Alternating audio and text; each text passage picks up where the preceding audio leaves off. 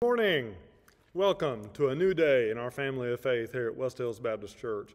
It is a beautiful fall day outside. I got my fall colors on, one very special one, and I'm just so delighted that we can connect in this way. This has really been a blessing for us during this time, and I know that all of you join with me in our prayers to safely get on the other side of things. And I think the sermon that I have this morning it really speaks to that, and I hope it is a blessing to you.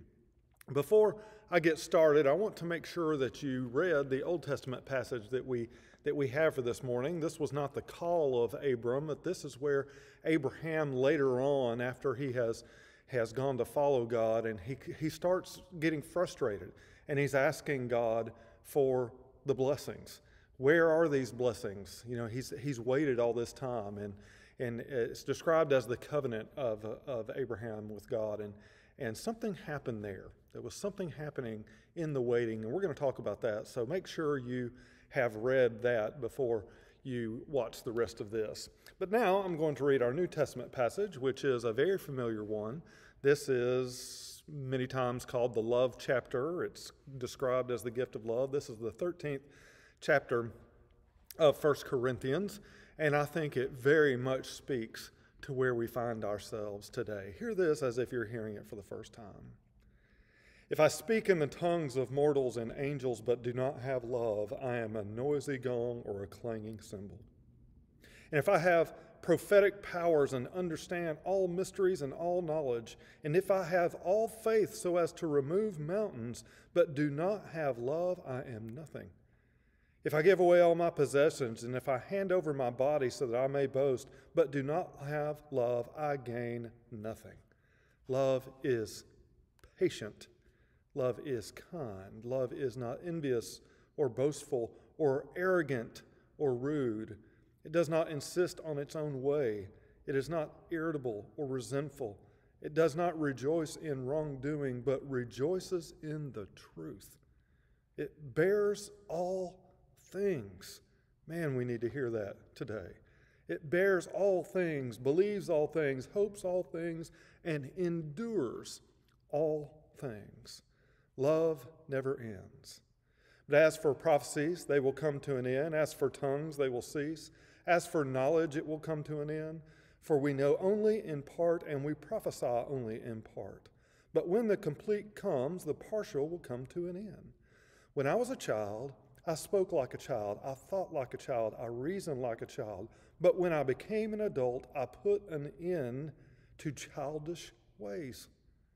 For now we see in a mirror dimly, but then we will see face to face. Now I know only in part, then I will know fully, even as I have been fully known. And now faith, hope, and love abide, these three, but the greatest of these is love. Will you join me in a moment of prayer?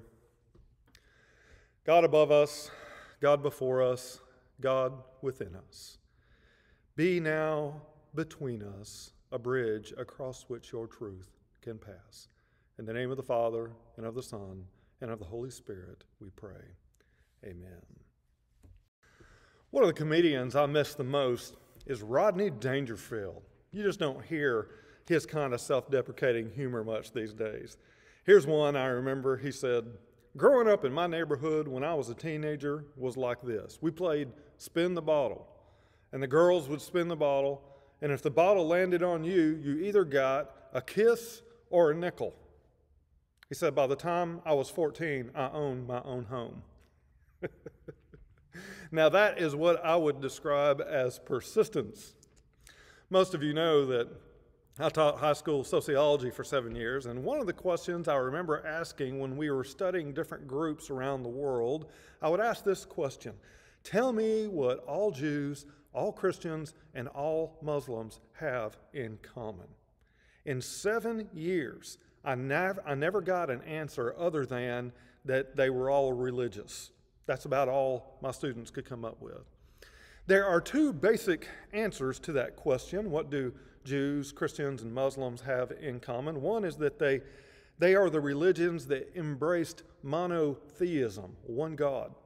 And you know from studying Greek mythology in school that most ancient religions had many gods. So that's one answer. But more importantly, all Jews, all Christians, and all Muslims trace their ancestry through Abraham. What was it about this person of Abraham? All people have, all Jews, all Christians, all Muslims have him in common. What was it about him that caused so many people to be drawn to God? Now, the Old Testament story that we read this morning is not the beginning of Abraham's story. We are first told about his genealogy. Genealogy has always been important to people, but particularly so with the ancient Jews. Then Abraham is approached by and was asked to partner with him. God approaches him because God wanted to bless him and all of his descendants.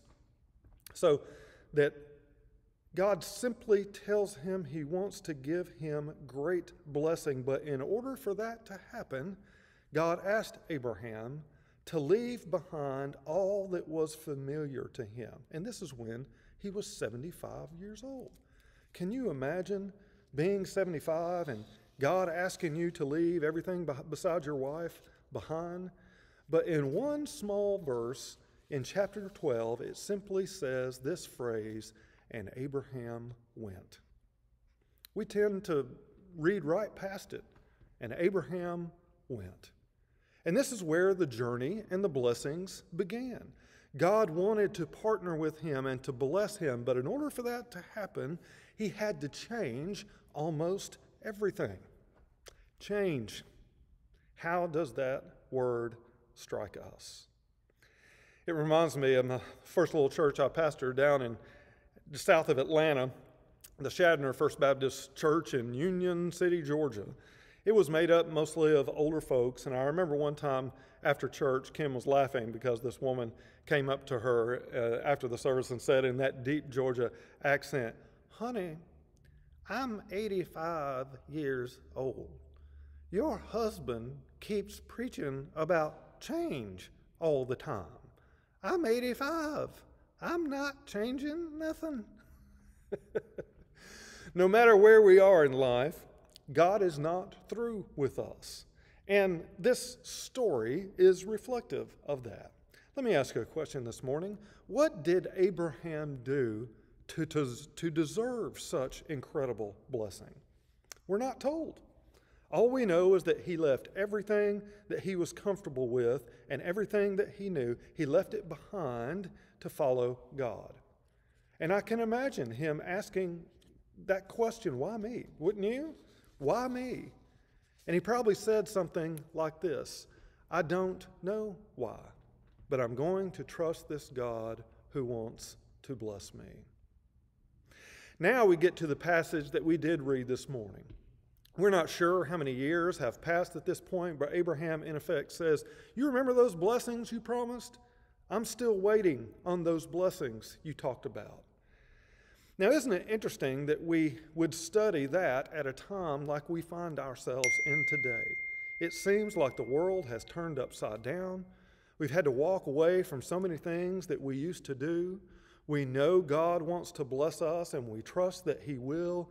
In the meantime, we want to know how long we're going to have to wait. Abraham was frustrated at what he had not gotten yet. He was probably watching his wife grow older, realizing that the chances of her bearing a child were getting slimmer day by day. He was afraid of not having an heir. So he's showing his frustration. "Lord, you told me about my descendants. You told me about all this land I was going to have. Where is it? Where is it?" And interestingly, God says to him, "Get up and go outside and look up into the night sky." God said to him, "Count the stars if you're able to count them. So shall your descendants be." And I think it was a pivotal moment for Abraham. I think Abraham looked up into the sky and considered the great mystery of God and came to the conclusion that he was not always going to get the answers that he wanted. And he realized the mistakes he had made when he began to follow God. Think back on the series of events that took place after Abraham left his home. The first thing that happened was there was a famine. Can you imagine that? I'm going to bless you like no one ever before, and the first thing that happens is a famine. So Abraham goes down to Egypt and makes all kinds of mistakes. And in effect, God has to go get him and lead him back on the right path. And then we see this frustration on Abraham's part. God, where are the blessings? Where are the promises? But he looks up into the sky, and something happened within him. And I think he trusted God again. Several years ago, Kim and I got to go scuba diving in Little Cayman Island. This was back in the days when you had to call on the phone to cash in your frequent flyer miles, right? And you know how difficult that can be to do sometimes. I would ask about a destination, and the lady would tell me, well, there's only 1.5 seats available on that plane, something like that. To make a long story short, I said to the lady, ma'am, I'm not trying to be difficult, but I have miles and I'm flexible. Tell me where in the Caribbean we can go. And I sat there on the phone for like 10 minutes, and I could hear her typing. Finally, she says, how about the Cayman Islands? I said, deal. So we used our frequent flyer miles to get to Grand Cayman, and then we got a little puddle jumper over to Little Cayman, having no idea what we were getting into. And I'll never forget, as we were landed, Kim was sitting next to the window, and she goes, are we on grass? I was like, what? I looked out, we were on grass. I got out of the plane, and the airport was also the post office, the fire station, and the Jeep rental. We had no idea what we were getting into. The scuba diving was phenomenal, but what we did not expect that was what was above the water was going to be as beautiful, and not the island itself. The Caymans are flat, but it was the first time we had ever gone someplace with zero light pollution. So the first night after dinner and the sun went down, we took a couple plastic chairs down to the beach, and it was a new moon, meaning there was no moon in the sky, and the stars were just stunning. But it was more than just the stars that we could see. Being several hundred miles away from home, the stars looked completely different, and we were just fascinated by it. Now, I am no astronomer. I can pick out the Big Dipper and the Little Dipper. That's about it. Some of you are probably like me. That's about the best I can do. But just being in that different place and looking up and seeing all those stars from a different perspective was just fascinating. So I thought on that first night, I wondered if I would still be fascinated on the next night. And we were. Each night, we so looked forward to taking those plastic chairs down to the beach, and we would just stargaze at God's creation. It was a sense of having our spirits renewed. That sense of wonder that we see in children that we tend to lose as adults, it's still within us. And if we choose to be open to it, we can still have that childlike response to the great mystery of God. Abraham was willing to go, and then God asked him to endure through some tough times, hard times. I'm here to tell you this morning that God asked the same thing of us. And just like Abraham blew it from time to time, we do too. But he still recognized that this was a God of great mystery and a God of great abundance who was going to provide and was going to bless. So I believe on that night, Abraham's spirit was renewed, and he trusted God again. And so can we. We worship a God who wants to bless us. This morning, I want to remind you that we don't just reach out to God. God reaches out to us. That would have been completely foreign to the ancients. And I'm afraid that some people today are feeling the same kind of thing. This story is the beginning of God's journey. We have to remind ourselves that that story ends with a risen Christ. I remember one time in the seminary, I heard my professor say something that caused me to do a lot of thinking. He said, God's ways of spelling good and evil are not our ways. I had to think about that. I didn't know if I agreed with that fully, but it definitely caused me to consider it for a long time. At the bottom of those thoughts was that I was sure that I didn't have it all figured out. But when I look back on my life at the times when I let things get to me, I realized that God had been there all along. It caused me to consider how I could have handled it differently if I had known that everything was going to be okay. Now I realize I could have leaned on God more, and not only more fully understand what I did know, but to more fully accept what I did not know. This morning, I want you to think about your high school history classes. It is so easy as a history teacher to simply teach from war to war to war. Think about it, especially if you're on the semester system. You only had one semester, so you have the Revolutionary War, the War of 1812, the Civil War, World War I, World War II, Korea, Vietnam. Each are critical to know about. But we know there is more than war. Let me give you an example. I always thought that the curriculum was so clever to always include the story of Abraham Lincoln, not just him becoming elected president, but I'll bet you know the story about Abraham Lincoln's unsuccessful run for the Senate in Illinois. He got defeated.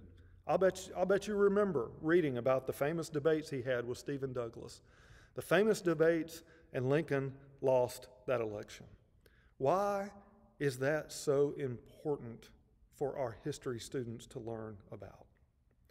Because we know from the letters that Lincoln wrote later on that he looked back on those failed attempts and experiences and realizes that not only would he likely have not made it to the presidency had he won that election, but that he would not have been prepared to make the kinds of gut-wrenching decisions that he was forced to make during the Civil War. All of us have a story like that, whether we know it or not. This New Testament passage that we read this morning is a famous one. We hear it at weddings a lot. It talks about having an understanding of a child. I spoke, thought, reasoned like a child, but now I am an adult. And in effect, the Apostle Paul is telling us that God expects us to have an adult understanding. Part of that is admitting that we don't have all the answers. We only know in part. But we lean on this great God of mystery. And Paul is also telling us to trust in this God who has promised to bless us. Let me ask you a question this morning. Was the life of Jesus any different? The Bible tells us that Jesus grew in wisdom and in stature and in favor with God and man. What does that mean? It means that the adult Jesus was not the same as the child Jesus. Jesus grew, just like we are expected to do. Jesus begins his ministry, comes to the waters of baptism. God is overjoyed with his decision. He goes to the desert to be tempted by the devil himself, and he comes out and he goes to his own people in his own hometown to preach his first sermon. And you remember what he said. He says, repent and believe the good news. What does that mean? Does that simply mean to feel sorry for the mistakes that you have made? Or does it more fully mean as an adult not to buy into childlike thinking anymore? To no longer be just caught up in the rules and instead focus on your relationship with God and to become the person that he would have you to be. Get past the old ways. Embrace this God of love who wants to bless you. The religious establishment at the time was so upset at Christ's message of this God of love that they began to plot his death. Jesus trusted in God enough to accept people where they were, to allow them to do whatever it is that they had to do so that God could do whatever he had to do. And 2,000 years later, we come from all of our varied experiences and come together in whatever form to worship a Jewish carpenter who decided to do God's will for his life. Only a handful of you have heard me tell the story of how I became the pastor of my little church down in Atlanta. I'd only been in the seminary for 3 semesters, and I decided to look for some interim work. You know what that is. That's when a church is between pastors and someone comes in to preach until they find one. So that's what I put on my resume, seeking interim position. So one of my professors, Dr. Gannon, informs me that he has arranged for me to interview at this little church, and he sends me off to the Shadner First Baptist Church in this little church in Union City, Georgia. And so I take Kim with me because she's much more perceptive than I am. And the interview went well. And so we get back in the car after it was over, and Kim says to me, "I don't think they're talking interim." And I said, "Really?" Now, where this church is located is important to the story. It not only was on the complete opposite side of Atlanta from where we lived, it was also in an area where there was a shooting within 5 miles of this little church every day. Every single day. If I had been single, I would have gone there, but I could not in good conscience move my family there. So I go through the interview process, and at this point I'm only talking to 2 people, the chairman of the pastor search committee and the chairman of the deacons. And lo and behold, they offer me the position to be their pastor. And I said, "Listen, I've got 1.5 years left in the seminary. I live on the opposite side of town. Let me be your interim pastor, and if you still don't have anybody by the time I graduate, then we'll look at this again." And they said, "No, we're looking for a pastor." And I said, "I'm so sorry. I cannot in good conscience accept that position at this point." So the guy calls me back a couple days later, and he says, "Listen, our deacons are not going to accept an interim position. They want a pastor. How can we sell them on this?" And I said, "No problem. You know, I have a sales background." I said, "Tell them this and tell them this and tell them this." The guy says, "Okay, let me see what I can do." Calls me back the next day. He says, "Okay, we've got it worked out. We want you to come preach on Sunday." I said, "Great." And you know how Baptists do it. Interims, same as senior position. The preacher comes in, preaches, he leaves the room, they call a business meeting and vote. And so I go down there, I preach, Kim and I leave the room, they vote, and when I come back in, they introduce me as their new full-time pastor. I mean, I could not have been more clear. It's absolutely not a case of misunderstanding what I was saying. I was dumbfounded.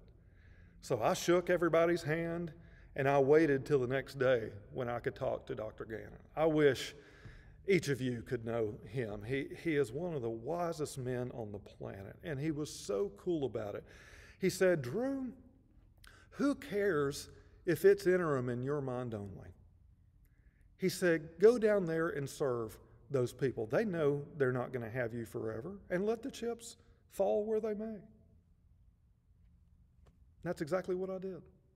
It was one of the most meaningful times in my life. Now, had that not happened that way, I likely would not have gotten the interview at my church in Kentucky, at the First Baptist Church of Shepherdsville, because I would have had no experience as a senior pastor.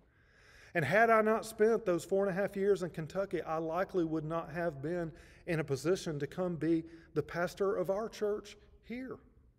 And now, here I am, the pastor of a healthy church that loves my family, loves my girls. They're growing up in a church that tells them that they can grow up and be anything that God wants them to be.